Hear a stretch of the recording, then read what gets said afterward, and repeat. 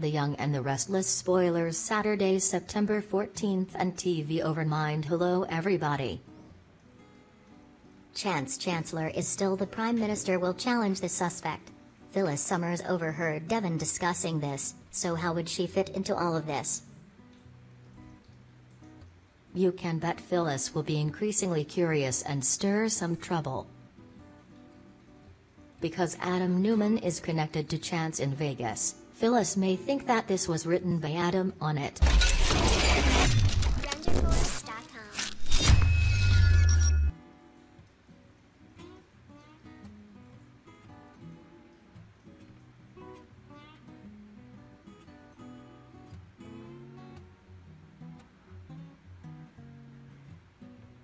Y&R fans can expect Nikki's rage to emerge next week. Her protective side will be fully displayed, thus bringing a fierce pursuit of justice. Nikki will run out of blood if she puts a puzzle together and learns Adam is aiming for Victor's medal. Young and the Restless's vandals say some exciting dramas are coming out.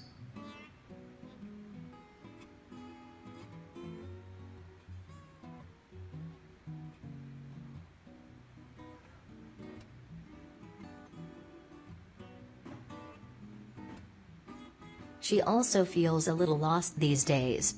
Sharon needs a fresh perspective, so some time away from GC can help. Will Sharon accidentally cross the street with Jack?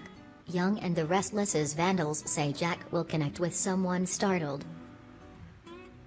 So that seems like a good possibility. Perhaps Sharon and Jack can renew their friendship when their trips overlap.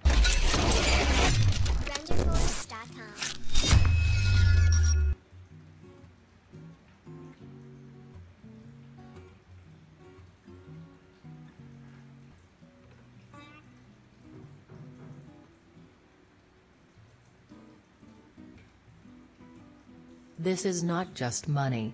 It's about honoring Kinda's wish and keeping her legacy alive. Devon believes that he is the only one who does that.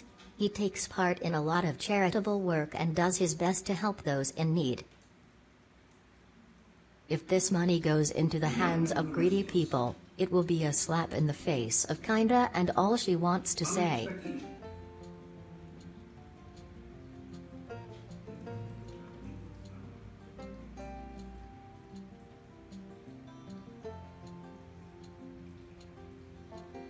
Later, he discovered he had nothing and Adam was 3 moves ahead, as usual. Now, Lauren Fenmore is angry that Adam uses his son to control Michael. She was ready to join her husband in defeating Newman's revival to make him pay, saying the vandals of Y&R.